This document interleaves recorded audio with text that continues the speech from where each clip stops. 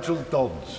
Mr Deputy Speaker, and it's a pleasure to follow the right honourable gentleman, and I agree with him entirely in terms of the importance of this Queen's speech and the importance of this Parliament. There is an enormous amount that this Queen's speech portends for this Parliament, and the work that has now been given to us is far-reaching and so important that it necessarily will dominate much of our time and consideration in the months and years ahead.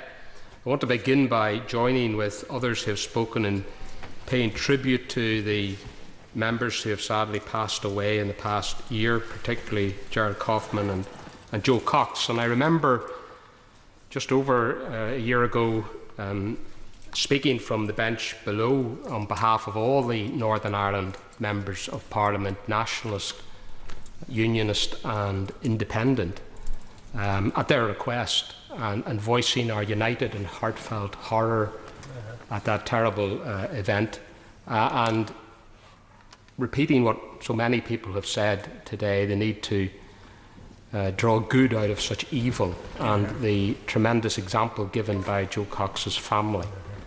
And many of those good colleagues from Northern Ireland are no longer with us. They were in other parties, and I've already paid tribute to their contribution in this House. It is now the sad reality, and it is a sad reality, that those members who are elected to represent the nationalist community in Northern Ireland do not take their seats. And it is sad, no matter what their views may be, and we disagree fundamentally on many issues, but I think it is sad on behalf of the electorate that they do not take their seats and speak up for their constituents in this House.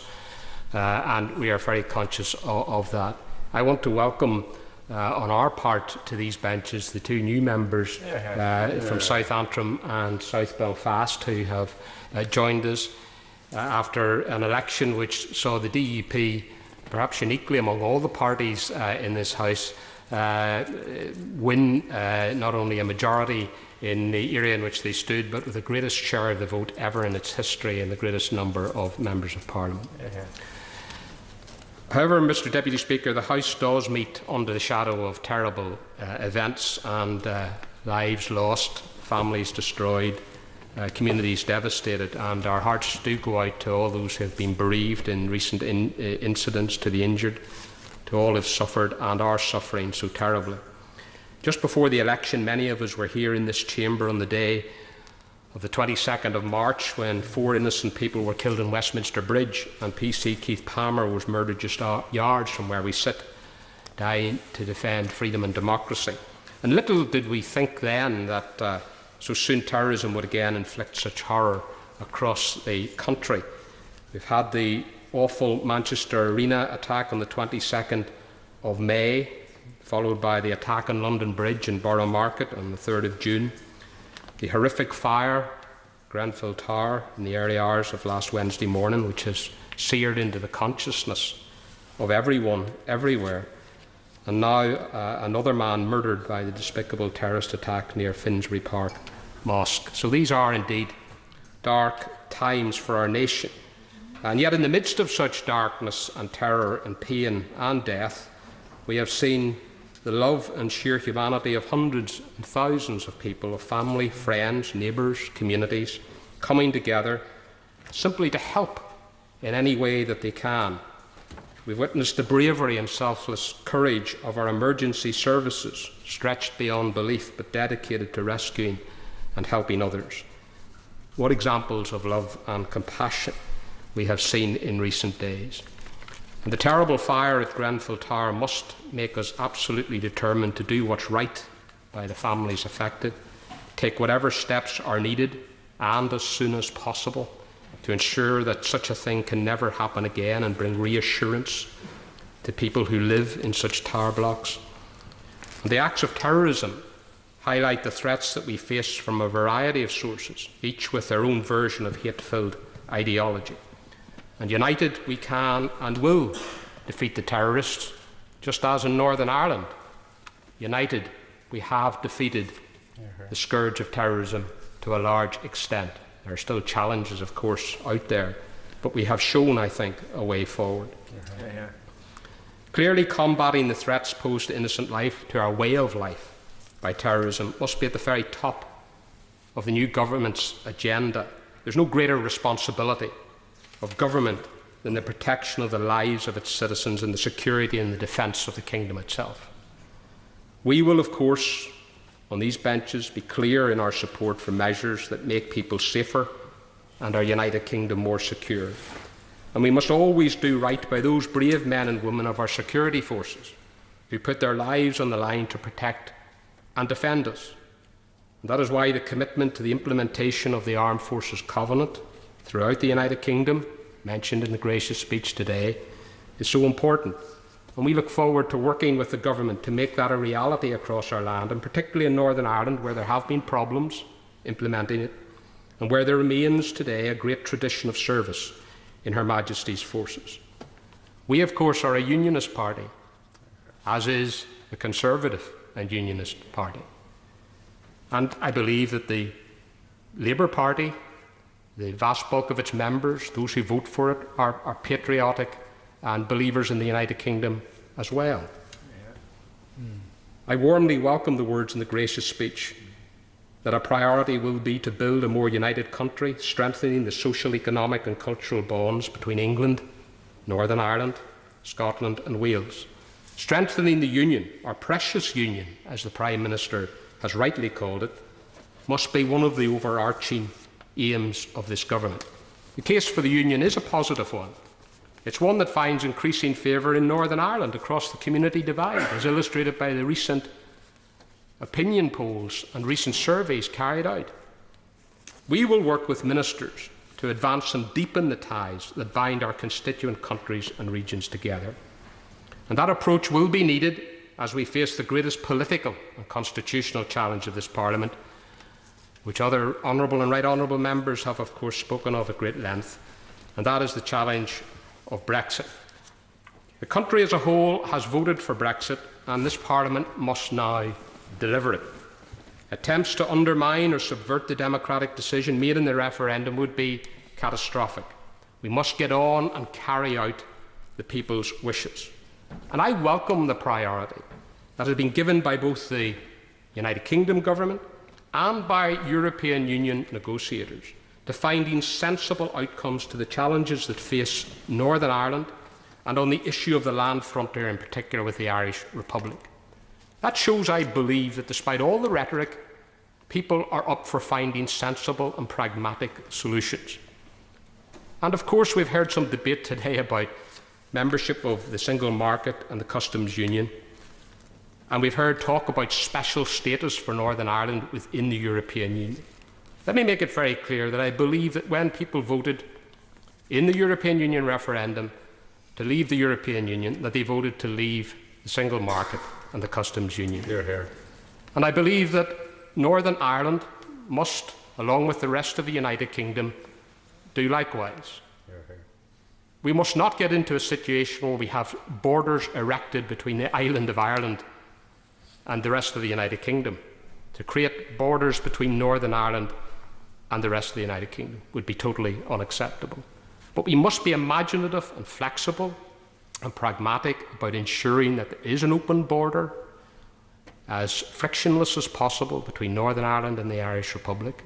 And there are ways, sensible ways, that have already been discussed about how that can be made to happen. And it is in the interests of the Irish Republic, and it is in the interests of the European Union, as well as in the interests of the United Kingdom and Northern Ireland, to make that happen. And the great advantage that we start from is that everybody is saying that. There is nobody, apart, I have to say, from Sinn Féin who are calling for this special status within the EU for Northern Ireland, but that's not something that has been adopted or accepted by the new Taoiseach, Leo Varadkar, or by any of the parties in the Irish Republic, or by the European Union negotiators. Everybody accepts that Northern Ireland's priorities in terms of the land frontier must be right at the top of the negotiating priorities. My honourable friend, I will indeed. Thank my right honourable friend for giving way, and I agree wholeheartedly that the border, of course, must be frictionless between Northern Ireland and the Republic of Ireland. Does he also accept that security considerations must not be set to the side with regards to our border? And is he alarmed, as I have been, by the recent reports from security analysts who say that there's now a worrying amount of radicalised individuals in the Republic of Ireland, and that poses challenges for our border? Well, the honourable gentleman raises a very, very important point, and one of the things that has been very welcome in recent years has been the very, very strong security relationship and working together between the Garda Síochána in the Irish Republic and the PSNI in Northern Ireland. And that cooperation is very strong and will continue. And indeed, recently the PSNI Chief Constable made some remarks about how that cooperation can continue once we leave the European Union. Again, a pragmatic, sensible solution will be found to allow matters to proceed in terms of jurisdictional issues and all the rest of it. But how much stronger, Mr Deputy Speaker, would we be in terms of meeting the challenge of Brexit as far as Northern Ireland was concerned if we were able to get the Northern Ireland Executive up and running as quickly as possible?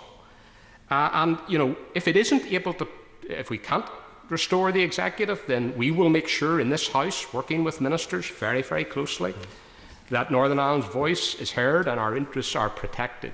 But we want in Northern Ireland that the inclusive government is back in being and that everybody is involved in drawing up what happens together. That makes sense. That is the positive, sensible way forward. And it makes no sense for people to say, we're not going to take our seats at Westminster, and we've brought down the Executive, and we're not going to get it up and running again, and then complain about what is happening. That is simply not logical. So it is at a time of unprecedented change and challenge that it's vital that Northern Ireland has its Assembly and Executive working properly. Now, we didn't collapse the Executive, we didn't walk out of the Assembly. We could have last year when Sinn Féin and the IRA were associated with the murder of a man in the markets area of Belfast. The Ulster Unionists walked out, we didn't. We stuck in there.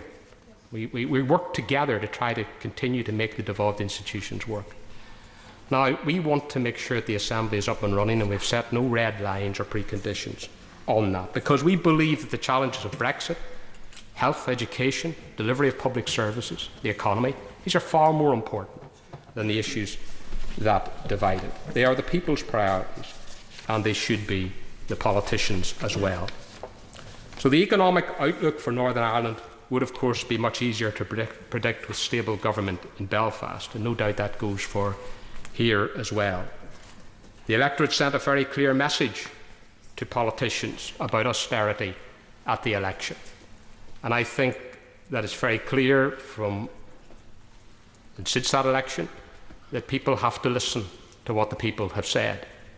I have to say I'm very taken with the slogan which the Right Honourable Gentleman for Wokingham adopted for his election: prosperity, not austerity.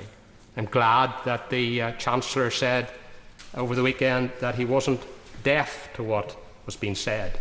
And for our part, on these benches, we again will work with government in the course of the next period in this Parliament to ensure that we do deliver prosperity, do deliver greater spending on health and education, and that we do see an end to the dark tunnel of austerity.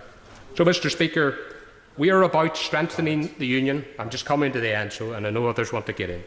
We are about strengthening the Union, delivering Brexit, defending our country from threats of terrorism at home and abroad, creating prosperity, and keeping Northern Ireland moving forward. And it is in the furtherance of those objectives that we will act and vote in this Parliament over the next 5 years. Hear, hear.